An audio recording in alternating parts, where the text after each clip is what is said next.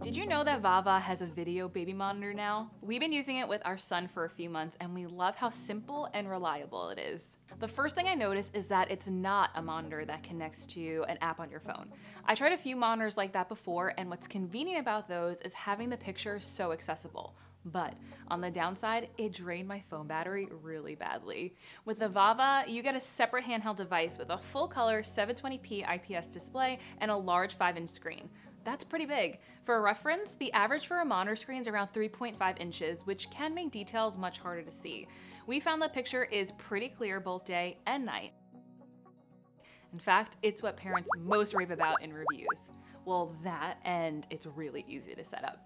In 1, 2, 3, I was done. Seriously, I didn't even look at the instructions. The Vava is super user-friendly. You could choose a lot of different angles with the panoramic and close-up options. When I scan back and forth or up and down using the autopilot button, I'm able to see different parts of Jet's room. And with the one press zoom button, I can literally zoom in by 4 times to see him breathing. There are a lot of features to play around with too. I love using the two-way talk availability, which allows you to talk to your baby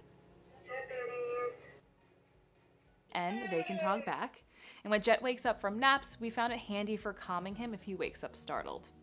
The Vava also has 7 different volume levels, which at first I didn't think I would need, but I actually found it useful. For instance, if you're a heavy sleeper, volume 7 will get your attention.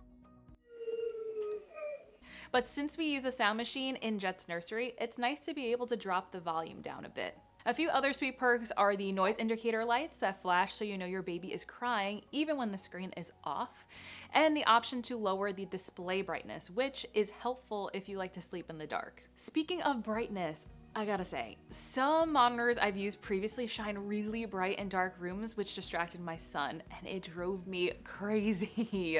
So I appreciate that Vava considered this in the design because it's not distracting at all. The light in the back is so faint, Jet doesn't even notice it. Okay, so back to the monitor display.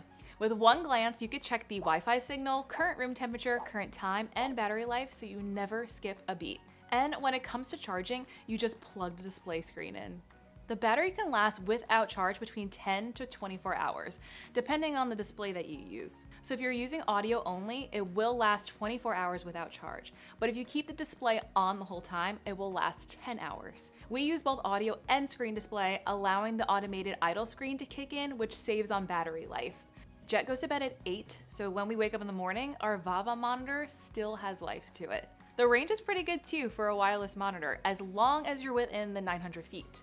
Now, my house isn't that massive, but I traveled along our property and everywhere in my home, including the basement, and I've never had an issue with connection. I'll wrap this up with a standout feature if you have multiple children.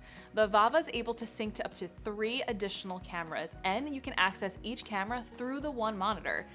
I'm not there yet, but you might be. The feature is perfect if you're thinking about expanding your family in the near future.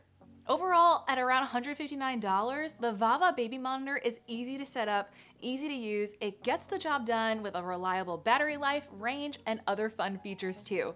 I hope this is helpful. Happy monitoring.